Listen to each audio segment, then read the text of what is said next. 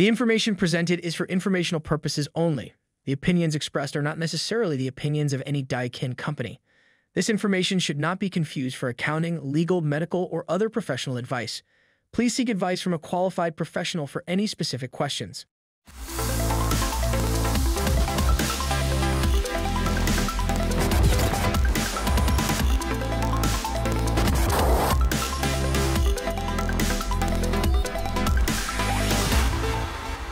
Welcome to the Accelerated HVAC Success Program. My name is Ben Middleton. I'm the National Sales Training Manager for the Goodman, Amana, and Daikin brands. Today, we're joined here with Gary Elekes. He is an entrepreneur and an industry expert. Gary, thank you so much for joining us. I appreciate it, Ben. Thanks for having me. It's nice to be here. So, Gary, as we start off each of these, I like to find out, how in the world did you get roped into this industry we call HVAC?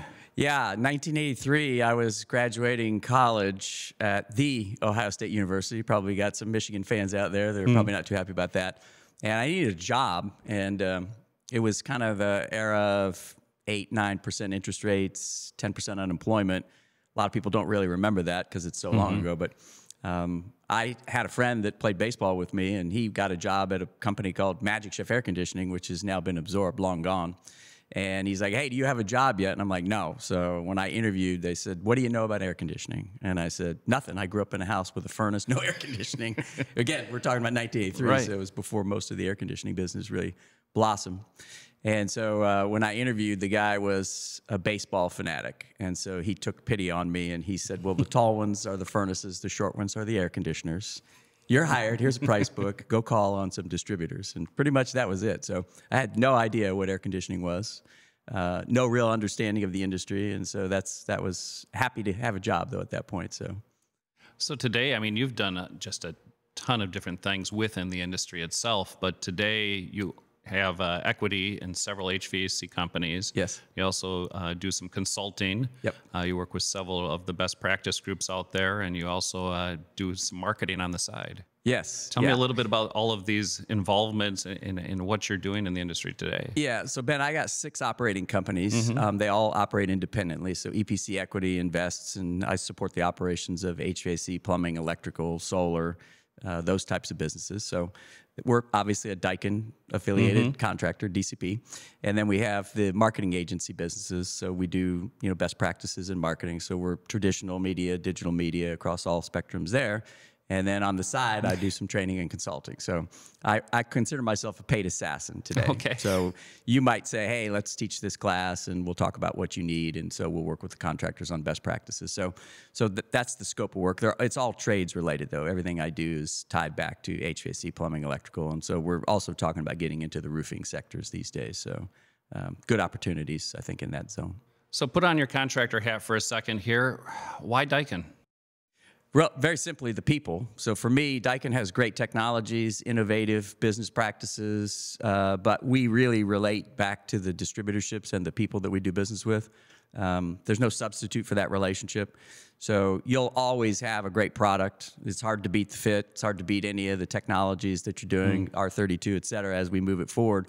But at the end of the day, it's my relationship with the people inside the business, and so I can trust that. And to me, the relationship at the vendor level is about trust. I trust your product. I trust that you'll do the right thing. I trust that you're going to be focused on the business, the consumer, and so that relationship is built on the people.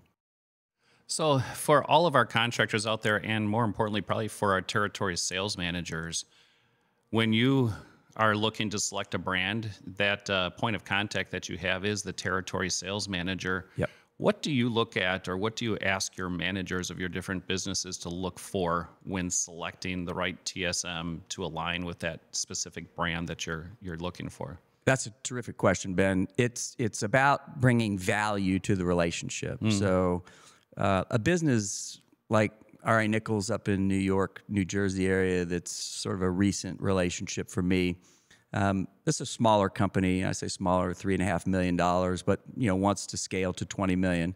So the relationship with the people there is going to be different than, for example, a $50 million business that already has a lot of practices. So it's different. What we need, though, is we need the integrity of trust. So if Ben is my TM and he says, hey, I'm going to do something, we can trust that that's going to be done.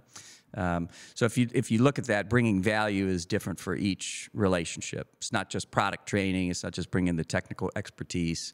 It's bringing business relationships. It's being able to bring a marketing partner to the equation. It's making sure I know what meetings to go to.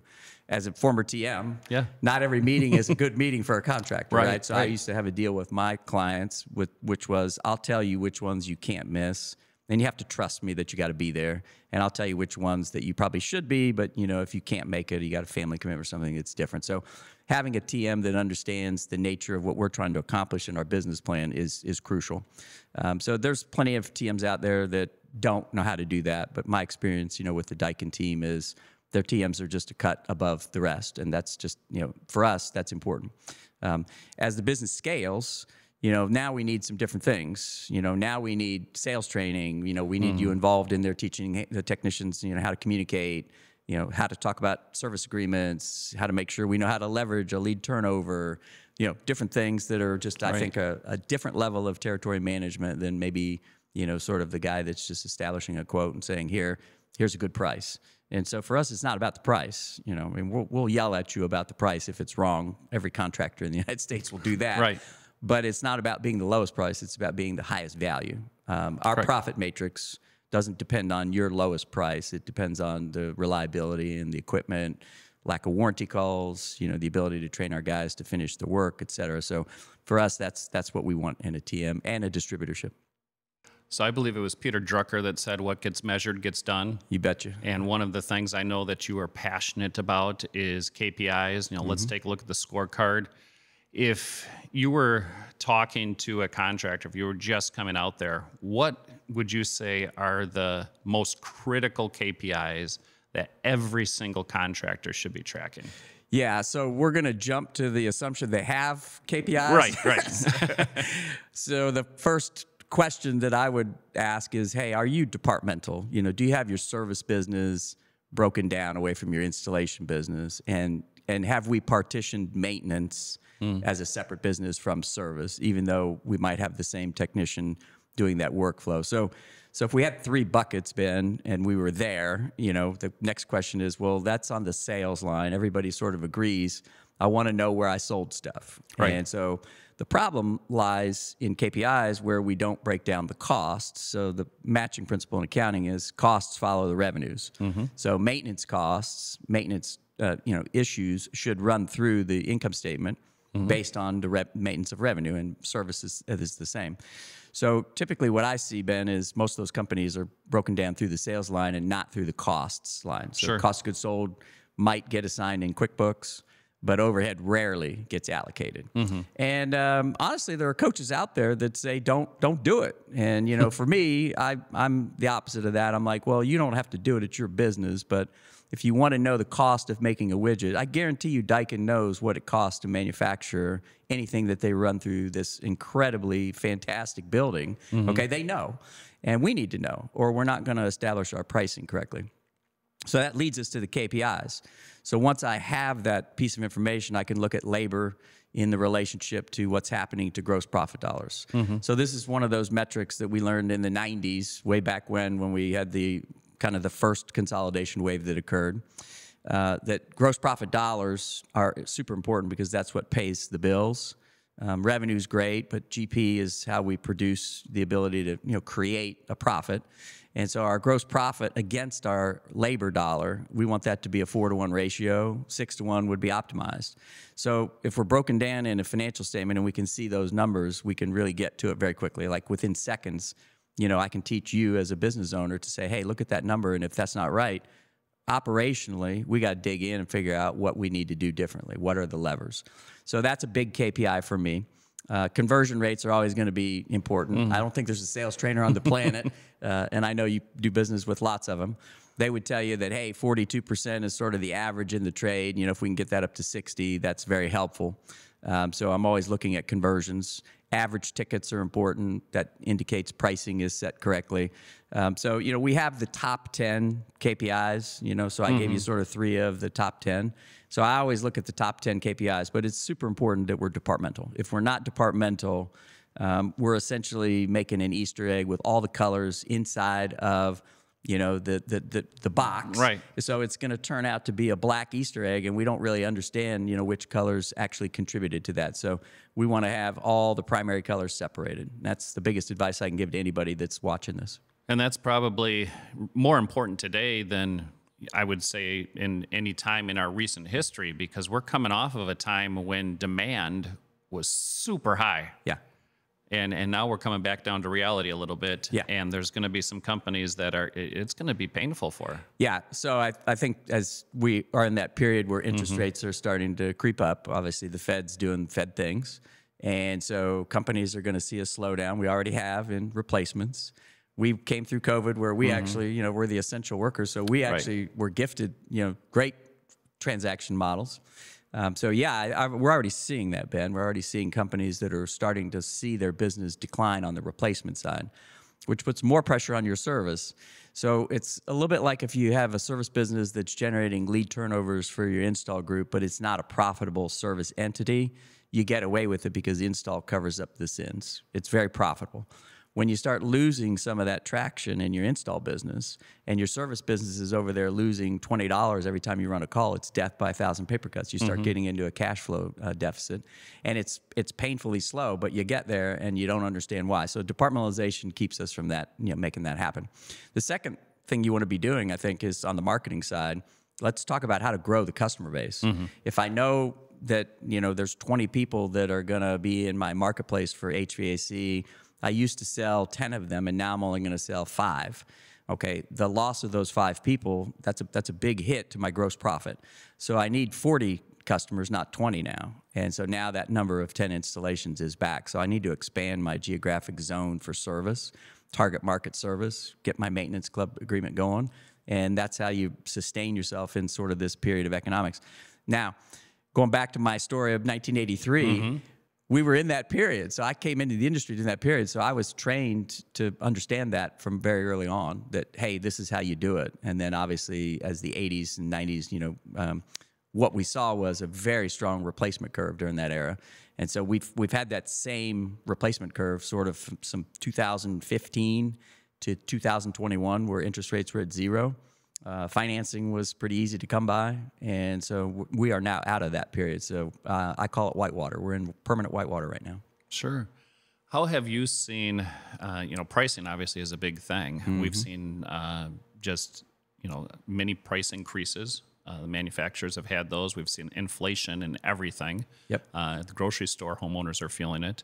And a lot of HVAC contractors have historically price their jobs off of some sort of a multiplier. Yes. And so that has impacted profitability for contractors using those multipliers. But what are some of the dangers that you see with using a multiplier divisor method versus some of the other methods that are out there? Yeah, so I teach gross profit dollars per man day. It's an important model. I also teach dual overhead, which requires departmentalization. So if you're not departmentalized, dual overhead is kind of off the table. So the question becomes, most companies are not departmentalized, so GP per man day or crew day would be the comparison to, say, multiplier markup or divisor. I'm not a divisor multiplier markup guy, as you know. Right. I've been an evangelist against it. I teach the methods, though. I want people to understand the strengths and weaknesses of why. It's one thing for me to say, don't do it. It's like telling my kids, don't touch the hot stove. All 3 of them did. Why did you do that? Well, we had to figure it out for ourselves. And so divisor, multiplier, markup for me are like that. It's a profitable model on a one-day job. But what happens is we look at overhead in that relationship as a percentage. And overhead is not a percentage. We don't pay our bills with percentages. The second problem is it treats material and equipment the same as it treats labor. It treats the relationship of the divisor method or multiplier is those are equal in terms of the relationship of the job, and they're not. Right. Labor drives overhead in a contracting business. And I always tell the story that I had 72 rooftop units in one day. My overhead per day was $1,200. It was an $850,000 job. The margin on it was 20%, which is not a great margin percentage. So by divisor, multiplier, markup standards, you would say, well, that's not very good. Except 20% is $160,000 gross profit dollars against $1,200 of overhead. Right. Where do I sign up for that job every day, right, Ben? I mean, let's go get some of those. that's a high material, low labor job. So gross profit dollars per man day would look at that completely differently than divisor. So conversely, if you did 72 rooftop units individually one day at a time, you would have had 72 overhead days times $1,200. So you would have been much closer to $95,000 or $96,000 of overhead versus $1,200. So not as profitable a job. Divisor would have treated that exactly the same way. And so it's not an effective approach. So what we try to do is get contractors to recognize that that was a great method in the 70s and 80s when we were dealing with every duct system was done correctly. Builders weren't, building homes with flex duct, and we weren't repairing airflow, and we didn't have, standards in California that require HERS rating type things, and extra labor is tied to that job. And that's across the United States now, Ben. So as we move through, especially SEER 2, we're talking about new refrigerant changes. We're talking about HERS rating systems across the board. That's changing the way our contracting businesses are doing our contract work. So more labor, less equipment. You talked about raising costs in terms of the manufacturing. Well, you guys didn't show up one day and say, well, let's raise prices 30%. Everybody did because of logistics. So that actually creates a real harmful pricing effect if you're using a straight line divisor method. If you're using GP per man day, you can take a high cost piece of equipment and your overhead hasn't changed. It doesn't matter if it's a 28 SEER or a 18 SEER, or it doesn't matter what it is, right? Dual fuel heat pumps. The cost associated with the equipment is not the driving relationship on what the price point is. It's your gross profit number. And so the contractors can actually do more installation work and still make more money without necessarily having to raise their prices sky high. So I think it's just a conversation that we have with business owners about, well, why are you doing it the way you're doing it? Is it a comfort zone? You're used to doing it that way? Or do you really understand the metrics and how to actually scale the business? So it's not a, you have to do it this way. It's more or less you and I need to figure out how to train people to look at what's in their best interests. Yeah, and what I have found is the contractors that have taken the methodology that you've taught are actually a lot more competitive in their marketplace against all of their other competitors that haven't quite figured out. And so they have more jobs. And as you have more jobs, actually that burden on that particular job goes down. Yes. And so they become even more and more competitive while everybody else becomes less and less competitive. Precisely. And I think we can talk about that in two phases. So phase one is price is relevant. So in summertime, in Phoenix, the price of an air conditioner should be at the highest price point that you would sell at. So it's not that we would want to necessarily lower price or be competitive. But then the second phase is shoulder season. I literally, on the way in to the podcast to come visit with you today, spent some time with a contractor in Carolina, and there's nothing on their job board. They're literally naked on their job board. So they've had nothing going on for 10 days. And so my question was, well, what are you doing with promotions? What are you doing with your product positioning? What are you doing to market to customers that, don't necessarily need something today, but might be in the planned purchase model? And their answer was nothing. And I'm like, well, that's why you need to understand the gross profit dollars per man day, because the high efficiency product is, we have the ability to flex. This is one of those opportunities where I can say, well, hey, if you want a great system, you want a Daikin fit, let's get you into it. We've got a 15-year financing program. It's $145 a month. You're going to save more money than you're going to spend. Why wouldn't you want to do that? Plus, we'll give you an extended warranty, blah, blah, blah, right?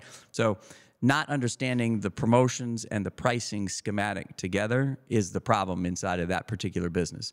I would say that that's a gross profit dollar per man day win. When we talk about pricing, that's the reason why we want to be able to do that. We need people to understand departmentalization, KPIs, pricing strategy. So that's an entire conversation. So I'm pretty sure you guys got some classes on that, don't you? We do. The one thing I would be interested with, because I have been talking pricing with contractors for many years, just like you have. And one of the exercises I love to do is, here's your cost, here's your materials, here's your labor. Go ahead, everybody in the room, figure out the pricing. And if I have 30 people in the class, I get 30 different prices. Sometimes 32 or 35, right? But if I list them all up in numerical order, and I point to something in the middle, and I say, okay, somebody picked this price, raise your hand. Whose price was this? All right, tell me about everybody that was higher than you. Oh, they're ripping the customer off. Tell me about everybody that's lower than you. Well, they're giving the job away, because obviously their magic formula was the right price. Right. What do you say to the contractor that says, I'm afraid, I got into this because I want to help people. I don't want to rip customers off. What do you say to that contractor? Yeah, that's a real fear. Yeah. I agree with you. I think if you do that in a room, you'll get that exact response. You'll get all those numbers and you'll get that concern. And sometimes it's a large portion of that audience that will be concerned about that. So to me, pricing is relevant. I can't be successful at supporting my community and be aggressive at things that I do in the community, like donating back, unless the company actually prospers. As I prosper, I can then decide what I want to do with that prosperity. So that's number one. So pricing yourself where you lose money and go out of business, who are you helping? You're certainly not helping yourself or your family, and you certainly can't help the community. And all those employees that you have that have families, you didn't help them either. So I think the second part of that conversation is you need a budget to determine, hey, what's my profit target? What do I need to do here in my replacement business to make the kind of money that allows me to support my employees, pay, benefits, training, development, personal development, community work, all that stuff. That costs money. So I was watching Shark Tank last night. Yeah. I don't know if you were watching it last night, but these guys that were on there, they were three really super nice guys, and they were all about saving the planet and saving the community, but they weren't making any money, and the sharks were all over them. They're like, guys, you have to make money to be productive at saving your community. Without you making money, your business doesn't exist. Right. So how are you going to help the community if you cease to exist? And one of the sharks was like, you're going out of business. Like, you need to change your mindset. Not the helpfulness mindset, but that profit is not a bad motive. So I think when we talk to the owners there, we ask, well, what's a reasonable profit? And most of them won't, they'll be too low. So 15% EBIT, earnings before interest and taxes, would be the minimum threshold, because I still have to pay the federal government, I have to pay my state government. Texas might want a little bit of that money, right? And so I pay a 5% franchise tax on EPC equity. So whatever I build out of revenue, that's 5% goes away. That's tax. So they don't care whether I make a profit or not. So, but I have to pull that out of profit. That's where I get the money from. So the company has to produce at least 15, Ben. And if we're not, then we're probably not going to sustain periods like we're in right now, where interest rates are high, sales are probably down on the installation side, fewer conversions, and service becomes the primary mechanism. So I think the third answer to that is, what are you worth? Like, what are you worth? Like, why are you undervaluing yourself? You're doing a great job. You have great warranties, great technology. You're very good at your work. Gary has spent 40 years trying to be better at HVAC than I was yesterday. So you wouldn't pay me in a consulting gig because of what I bring to the table on a part. You would pay me for my failures and my knowledge and experience to keep you away from making those mistakes that I made. Right? That's what you're paying me for, is the wisdom that, for the 40 years. What's the value in that? And there's a value attached to that. So people like Ruth King are just amazing. She's running around teaching people, hey, you've got to know your cost. You've got to be able to price correctly. So when you decide 15% EBIT or 20% EBIT, that's going to get you to a number, and your budget should also be attached to that. And so most contractors don't do budgets. I think you probably would agree with that. I don't know what your personal experience is, but if you don't have a budget, you don't know where you're spending your money, and you don't have the ability to create a price. And so I think all three of those things play into it. So you mentioned employees. I think ever since I've gotten into this industry now over 25 years ago, I have heard that it's hard finding employees. And I think maybe it's gotten progressively worse over time for a myriad of reasons. But you talked about compensating employees. Yeah. This is something I talk to a lot of contractors about. I'd love to get your take just on, is there a cap to compensating an employee? Is there this magic number where an employee should be? Is there something that's too low? How do you figure out where the comp plan, and the comp's not just paycheck, right? It's also all the benefits that you include with that. So. You bet. Yeah, it is a problem. The human resource side of the business, just finding the talent and the labor to actually do the physical workflow is the challenge. I don't have a problem finding people for my agencies. People that are coming out of college or looking for jobs. People that are trades related, that's definitely a barrier. So I think recruiting and development is kind of key. So I'll start off that conversation with culture. trumps strategy. Basically, I think Drucker also said it is culture eats strategy for breakfast. Right, right. And it does. So if you have bad culture, it doesn't matter what I'm paying. I mean, even if I'm paying you an amazing amount of money, if I have terrible culture, you're probably not going to stick around. So I think a business owner has to think about how do we create a really great culture of prosperity. Then from a pure compensation point of view, I'm going to talk about rewards. Rewards includes money, but it also includes recognition, affirmation, support, development, nurturing, sometimes, kicking somebody in the rear and saying, how people are motivated is relevant. So we have to understand our people. So sometimes I can be tough on somebody, other times maybe not so much. And I need to be a nurturer. So as a business leader, I think you got to figure your people out. Then as we pay people with rewards, I have a real specific philosophy on that. So I have a profit-sharing platform, which is based in principle that there is no cap on your compensation, Ben. So if my company does better, your bonuses are coming to you. So you're not capped. So phase one would be, hey, you're paid hourly or salary, and you're going to get a wage, and that's to produce a certain set of activities. The second layer of that is you're going to be bonused on KPIs. Every single position in every company I have has KPIs. And so you're going to be tied to your KPIs. So if Gary's over here and he's goofing around and he's not making his numbers, you're not penalized for that. Right. You're directly related to your personal responsibility to deliver your KPIs. The third layer of that is you are a part of a team component, which is there's going to be a group if you're in the service group or if you're in the install group or you're in the plumbing group, sewer and drain, commercial plumbing, you're going to get paid a certain percentage over the gross profit dollars. So we have a bonus number that's based on the idea that, okay, if you're going to make $1 million of gross profit, Ben, and we do $1.2 million in that department for gross profit, that whole unit will share 25% of that increment. So the $200,000 gain for the company, money's coming back. $50,000 is coming back to you as part of that team. And then the overall profit sharing is the fourth layer of that, which is everybody in the company gets that, no matter who they are, no matter what, no matter how poorly you perform, you still are going to get profit back to you if the company has hit its targets. So our relationship with compensation is money related, but it starts with culture. The second layer is employee development, the ability to look at an individual and say, hey, I care more about you than about the money or the performance. Like, you're more important to me than just how you produce. And then the third layer of that is the compensation of money has to be there. People will leave your company if you're underpaying them. It's, so we're going to be competitive. And I like to think that we overpay our people. I don't mind that at all. As long as the company is producing, I love that. I want you to make as much money as possible. Now, there's a last conversation to that, which I invest in my people in terms of their personal achievement plans. Like, I demand that every single employee that works in any of my companies has a personal goal-setting achievement plan, which has nothing to do with my business. But it has everything to do with your personal well-being. Are you sleeping? Are you eating? Are you in health? Are you mentally well, organized? Are you, having mental health challenges, or are you in a good place? Are you investing your money? Do you understand pay yourself first? So that you as a human being are doing things that are contributing to your family and your community, not just the growth of my business.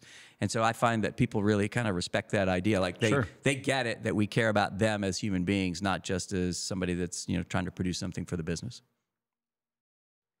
So Daikin has some interesting goals that they've set. Speaking of goals, we've got 5 big key initiatives that we've put out this year. And so the first one, we're looking at Daikin Cloud Services, and we're looking at our goal of 500,000 fit units that we want to sell.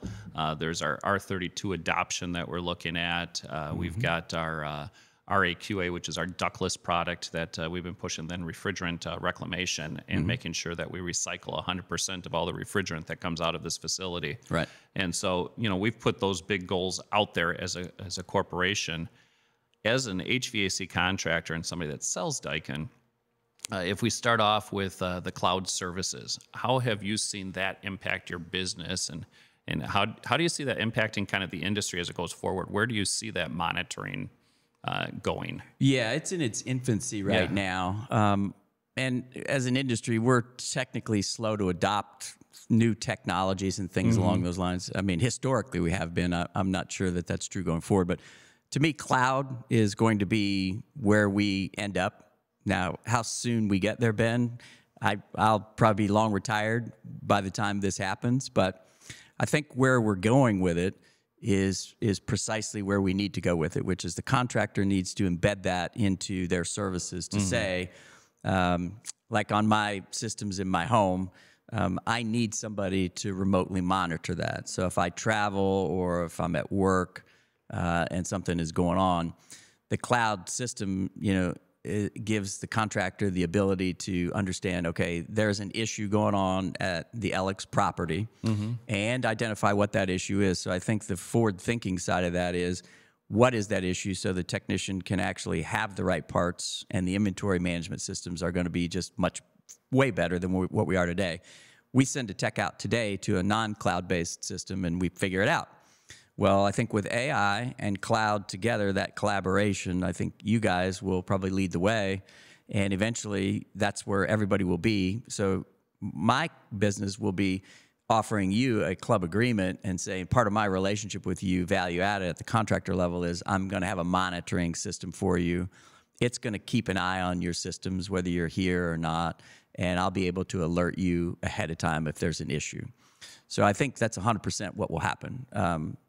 The manufacturer's been working on this a long time now, so we've got the tech to do it with 5G, with other technologies that are coming in, that are converging. It reminds me of where we were in 2007. I wasn't in the agency business, Ben. I was a contractor, and my website sucked, and I had no traction, and I was just whining about it. And I had a business partner that was in the web business. It was a different business partner, so a whole different separate entity. And at the time, I'm just complaining, and he's like, well, your website it is terrible.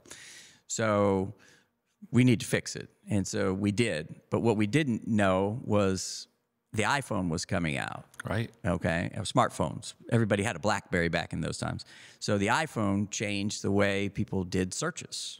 So most of the searches today, over 65% of them are done on mobile phones. Well, in 2007, everything was done on desktop.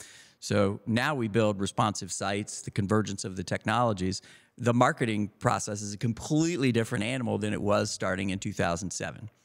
So I look at the cloud services today as we're in 2007, and as people are starting to invent, better technologies, and cloud becomes the platform that you would use to communicate and touch your customers. I think contractors that are not doing that are going to be on the outside looking in. Contractors that are doing it are probably going to find out that people like me are going to want that service. People like you are going to want that service. Gen Z, Gen Y, millennials, they're technology driven. They're going to want that service. So the demographics are changing in favor of that. There's no stopping it. It's a tidal wave. It's just one of those things that's out there a little bit in the distance. And if you're not going to be surfing the wave, you're probably going to get pummeled by it.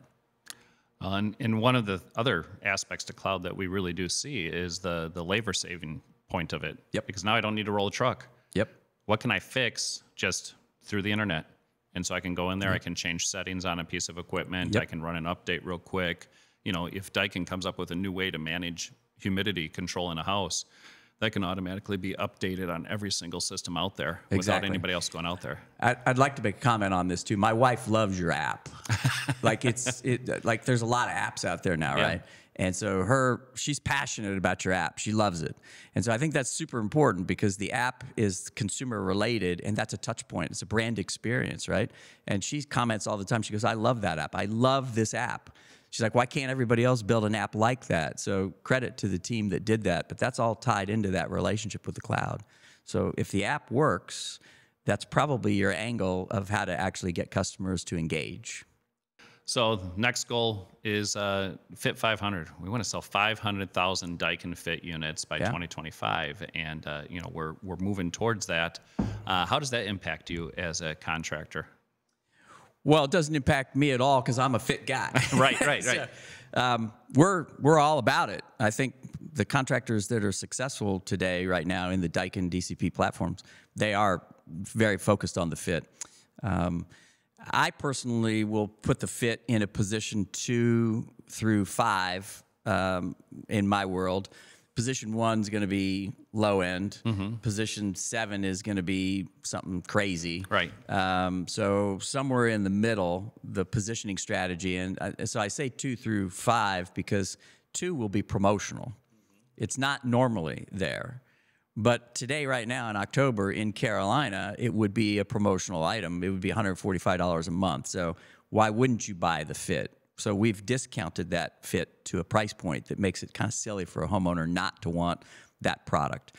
In the peak season, it's really going to be probably position 4 or 5. It's going to be in the middle, on the higher end of the middle, and we're going to promote that. So I think teaching contractors gross profit dollar per man day and understanding promotions and shoulder seasons is how you guys will get to $500,000 and maybe beyond that. So it's a pricing, promotion, and positioning strategy conversation. And most contractors really don't use those 3 in combination well. Sure. There are some that do, of course, but you guys are probably out talking about that too, right? We are. We have some programs coming up right now with our Goodman side discharge launch that we've got going on. And so, yeah, we're talking about the 3 Ps. Good. Yeah, so I think you'll achieve that objective without too much problem. So I don't want to make a commitment for you here. So the sales guys are probably over there squirming right now.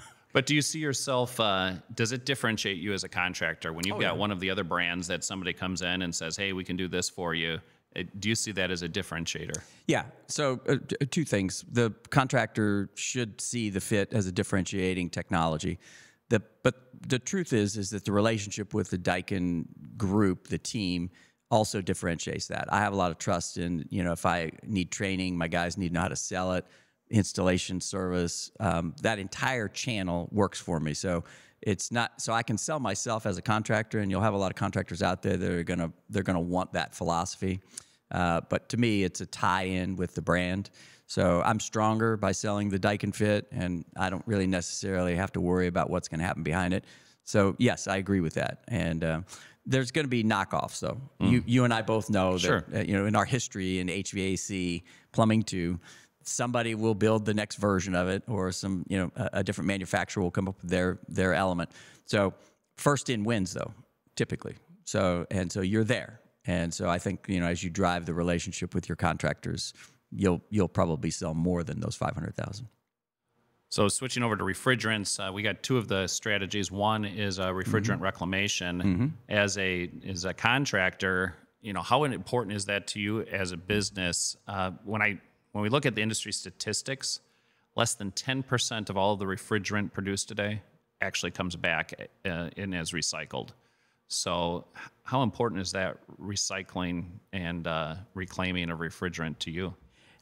For me personally, it's very important. But I have probably an opinion about the environment and what we're doing, and HCFCs that are different than other people. So we're at a place where we probably have to make a decision about how we're going to treat the planet and how we're going to treat each other. So I don't like that 10% number. I think that it needs to be much higher.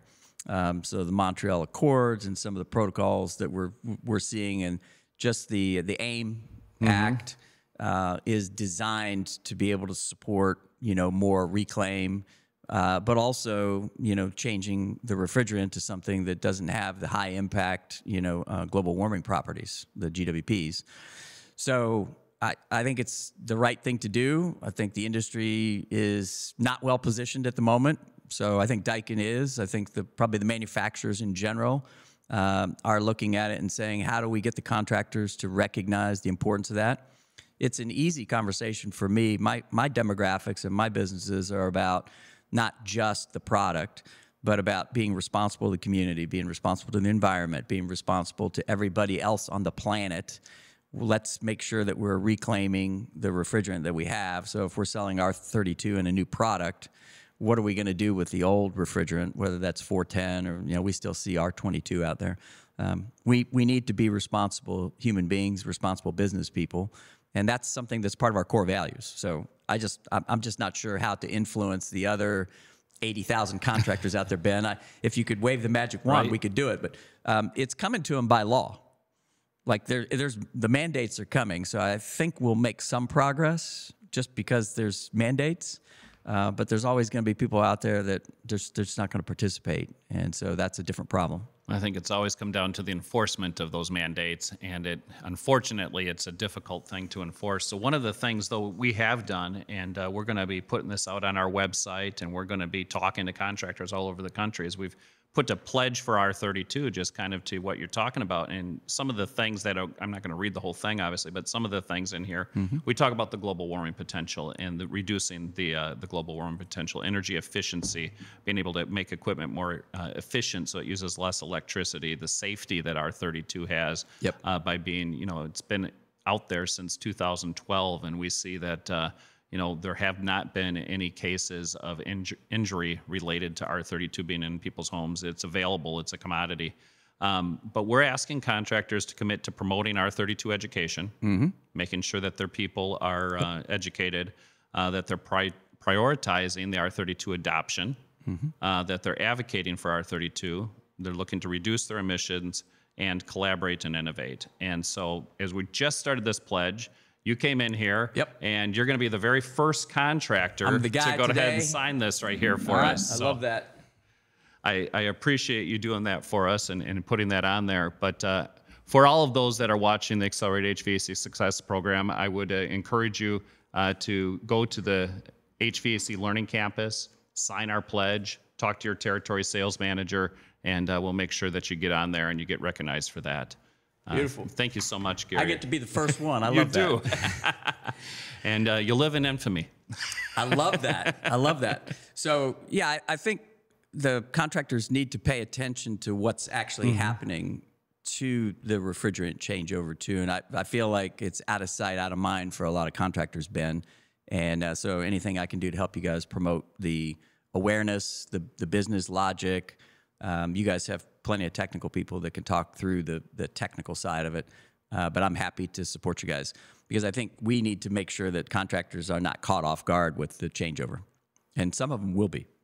That's going to be a problem. Financially for them, it's going to impact them. One other top of mind thing, and I think you've got some opinions on this, private equity. Yeah. That's a big topic in our industry today. Yeah.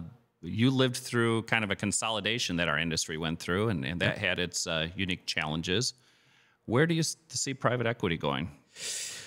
That's a loaded question. Seeing as how I am in that space, right. But I'm not really a guy that's going to go public with my businesses. Like that's not my intention. So we don't acquire an interest in a business to take it public. Now, I'm not going to say that we haven't flipped companies because we have eventually sold. But normally, for me, it's Ben, you're in an HVAC business and you want to grow and you need an exit strategy. When you exit, what do you want? And at what point do you want? Do you want that to be with your kids? Do you want a succession plan? You want to sell it to somebody else? So that's where I play in that space. I'm a sliver. There's scaled private equity firms. We're talking about large blocks of money. So I think it has a runway, and I don't think it's going to end well. That's just my personal opinion on that. If I had to gun to head talk about what happens, I don't think the private equity firms are going to be able to operate and manage the same way that the local operator and independent entrepreneur does. We wrestled the alligator in the 1990s, and we learned a lot. We learned a ton. In fact, a lot of what I do now came from the mistakes that we made. Like, hey, that was thought it was a great idea, but it turned out to not be a great idea because we couldn't make it work. The functionality wasn't there. So I think we're already seeing it. We're already seeing some of the failures of the private equity groups where the owners have run through their earnouts. And so if I take Ben out of this business, he was too important to that business, his energy, his passion, his willingness to get up at 5 a.m. and stay till 10 p.m. and sacrifice in order to make sure that the culture in the business was performing at the highest level. His customer experience was done right. When we remove you, the next person in doesn't have that same energy and passion. That doesn't mean there aren't business processes and analytics. But what I've seen is most of the private equity groups are numbers driven only. They're not looking at the culture and the people. And eventually there's an erosion that occurs there. So What happened in the 90s was a lot of those companies went back into the market and got bought back by the original owners, or there was an opportunity for other people to step in and buy the brand. But I do think there's probably a couple of people out there that will make it. I'm not going to name names, but you and I privately probably can put it on a piece of paper, and we probably agree on that, because they're very sophisticated about the people side of the business, and they're not necessarily looking to go public and flip, and make a lot of money. So when money is the motivating factor, I think decisions are different than when culture is the motivating factor. And so I think the private equity groups that look at culture and look at serving the customer, I think they'll survive and they'll make it. And we may see a national brand at some point. Nobody's accomplished that yet. I think that's on a couple of people's lists. It was on my list in the 90s. That's why I signed on. I signed on to be able to do that. And, that was a failure in my career that I look back on and say, I wish we would have done it. We could have. We made a lot of dumb mistakes. But we had the ability to do it. We had 245 center operations at the time, and that's bigger than anybody today, not revenue-wise, but in terms of pins on the map. So I think somebody will probably get there at some point. Maybe it takes the right kind of leadership that isn't necessarily focused on the money side. So, but PE's not going away. And they're going to keep buying, because home services produces a lot of free cash flow, and you have to put your money somewhere, and you can't just own buildings in San Francisco or New York City as your exclusive investment.